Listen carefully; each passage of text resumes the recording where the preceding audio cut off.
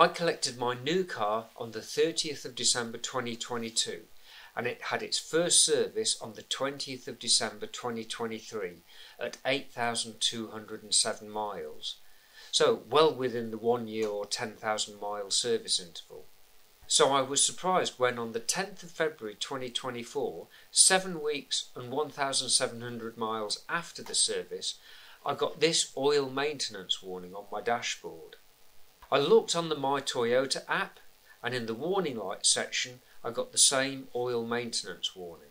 Obviously the first service included an oil change, so the warnings on my dashboard and in the app are wrong. As an aside, you will see that the service and maintenance section of the app has never recognised the fact that my car has actually been serviced. When I manage to get this resolved, this will be the subject of a separate video. The oil maintenance warning is easy to fix from the driver's seat. Tap the OK button down multiple times until you get to the messages, and note that messages has a red icon to indicate that there is a message. Then tap the button once to go up to the settings cogwheel icon.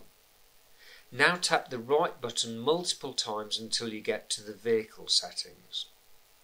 Now press and hold down the OK button. Then tap the OK button down to highlight oil maintenance and tap the OK button again. Tap up to highlight yes and then press the OK button to reset the oil maintenance.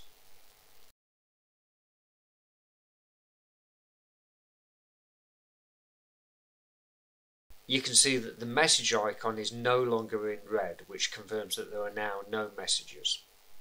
The My Toyota app was also updated immediately and now shows that there are no warning lights. The next time I started the car, the dashboard showed that the oil maintenance is next required in 9,999 miles, which of course is not actually correct because I've done 1,700 miles since the car was serviced.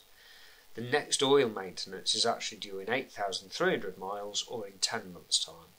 It would be much better if my dealer had reset the oil maintenance as part of the service, and then the oil maintenance mileage warning would be correct. Did my dealer just forget to do it?